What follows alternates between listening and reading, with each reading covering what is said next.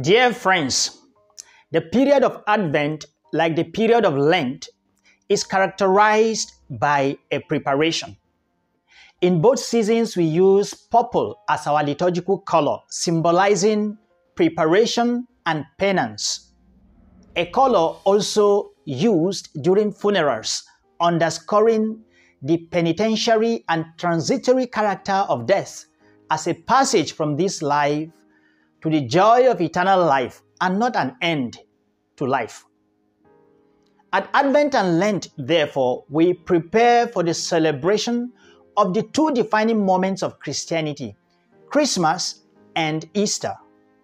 Halfway into these periods, we have specific Sundays dedicated to the theme of joy, the joy of the experience of God among men, which we prepare to celebrate and relive at Christmas and at Easter. During Lent, that joyful Sunday is called Laetare Sunday, which is the fourth of the 6 Sundays of Lent. And during Advent, it is called Gaudete Sunday, which is the third of the 4 Sundays of Advent. Both phrases, Laetare and Gaudete, are synonymous Latin exhortations meaning be joyful. This is what we celebrate today, being the 3rd Sunday of Advent. Consequently, the readings in our liturgy emphasize the theme of joy. In the first reading from the prophet Isaiah chapter 35, joy is prophesied in unexpected places such as the dry desert and the wilderness, and among unexpected persons such as the anxious of heart, the blind, the lame, and the dumb. The second reading from the letter of St. James chapter 5 exhorts us to be patient for our own time of rejoicing, when the Lord will make His presence felt in our lives, knowing that that moment will surely come, no matter how much it may seem to delay. In the Gospel reading from Matthew chapter 11, the disciples of John, sent to confirm the identity of Jesus, are told to go and share with their teacher the good news they have heard and seen among those who have encountered Jesus.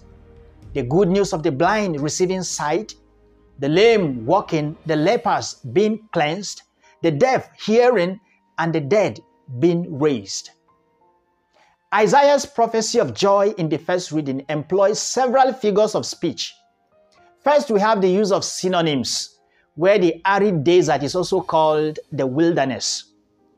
The wilderness itself functions here as a metaphor for suffering people, used synonymously also with expressions such as hands that are slack, tottering knees, and the anxious of heart. Another figure of speech used prominently is personification, a figure of speech which consists in the attribution of human behavior to something non-human, something inanimate. We hear the wilderness or arid desert being glad, rejoicing, exulting, shouting, and beholding the glory of the Lord and the splendor of God. Here, pity-arousing metaphors give way to metaphors of joy, which signal a change of fortune occasioned by the coming of the Lord among the people. The Lord is presented as the people's requital, their recompense, who comes to give them triumph, making the eyes of the blind to open, the ears of the deaf to hear, the lame to leap like the deer, and the tongue of the dumb to shout aloud.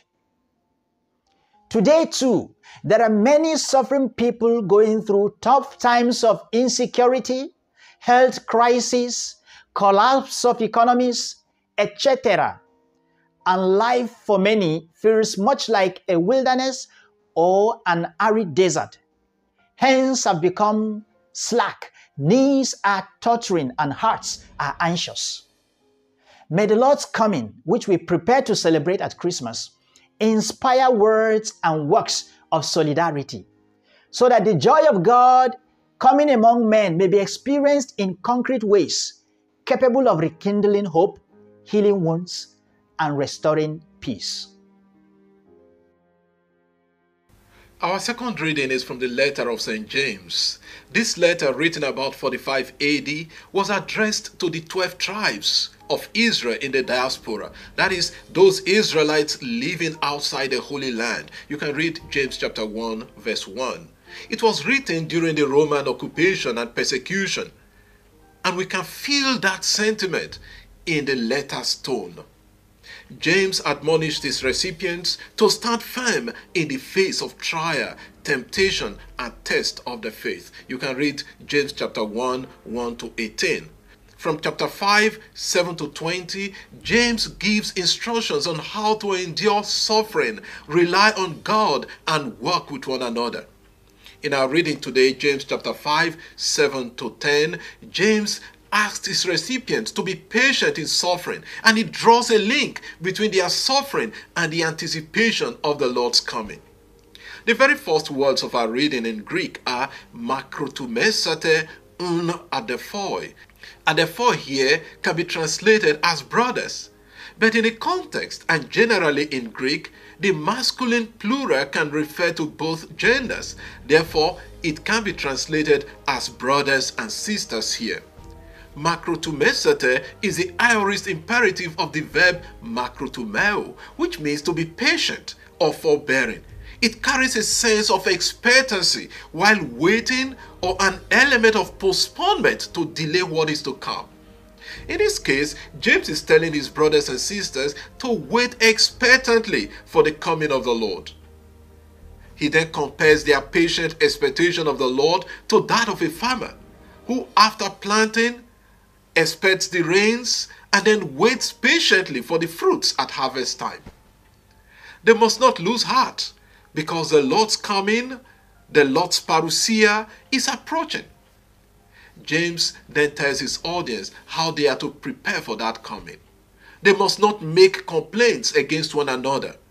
The Greek word used here is stenazo, which means to sigh or groan or complain. They must avoid complaints and groaning against one another to avoid judgment when Jesus comes.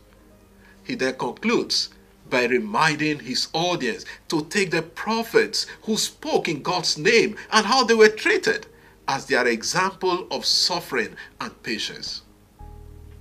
As it was when James wrote to the Christians suffering the oppressive rule of the Romans, it is the same with many of us today. We are going through different kinds of suffering, oppression, persecution in different ways. In suffering, we can still be joyful when we look forward with hope to the Lord. Therefore, we must exercise patience, knowing that our liberation is near at hand. The Gospel presents the interaction between John the Baptist and Jesus through John's disciples, just as John leapt for joy in Elizabeth's womb at hearing Mary's voice with Jesus in her womb. These interactions evoke an atmosphere of assurance and joy of the Messiah's presence. John, who challenged sin and evil and called people to repentance, preaching that the Messiah would bring judgment on the earth, was now imprisoned by Herod. He was aware of Jesus' preaching and healing activities, but still needed some reassurance or proof of Jesus' messiahship, perhaps because Jesus had not yet brought judgment on sinners. Hence, he sent his disciples to ask Jesus, "Are you the one who is to come, that is the expected Messiah, or shall we look for another?" Therefore, Jesus provided evidence of his actions as fulfillment of Isaiah's prophecies of the coming kingdom in Isaiah chapter 35 verse 5 and Isaiah chapter 61 verse 1. He said, "Go and tell John what you see. The blind regain their sight, the lame walk, lepers are cleansed, the deaf hear, the dead are raised, and the poor hear the good news proclaimed to them." This evidence of his messianic activities should evoke joy in John, in his disciples, those present with Jesus, and even the future readers of this passage. Even if the activities are not entirely in line with John's expectation of immediate judgment and condemnation of the sinners, Jesus says, "Blessed is the one who takes no offense at me," meaning to accept Jesus, his patience and concern for sinners, and his way of bringing salvation and joy to the world. Jesus then declares John to be more than a prophet. He is a direct spokesman for God, calling the nations to repentance, but with the special privilege of announcing and identifying Jesus as the Christ. Jesus quotes Malachi chapter 3 verse 1, which says, "This is the one about whom it is written, Behold, I am sending my messenger ahead of you, and he will prepare your way before you." Jesus does not disparage John. He recognizes the moment as an occasion of revelation of his messiahship. Hence, John, the last Old Testament prophet and forerunner of Jesus, has the unique honor of being the greatest person born of a woman. Jesus adds, "Yet the least in the kingdom of heaven is greater than he." John undoubtedly belongs to God's kingdom, but Jesus indicates that earning a place in the heavenly kingdom, which is what he has come to give us, is more essential than the duties and significant responsibilities we perform on earth, even in the context of God's kingdom. Therefore, let us be glad and rejoice that Christ, who is the only way, the truth, and the life, has provided us with the opportunity to enter God's kingdom. The Devar Adonai team thanks you for listening, and may Almighty God bless you in the name of the Father, and of the Son, and of the Holy Spirit. To follow our reflections for Sundays and solemnities, please subscribe to our YouTube channel or follow our Facebook page, Devar Adonai, or visit our website, devaradonai.org.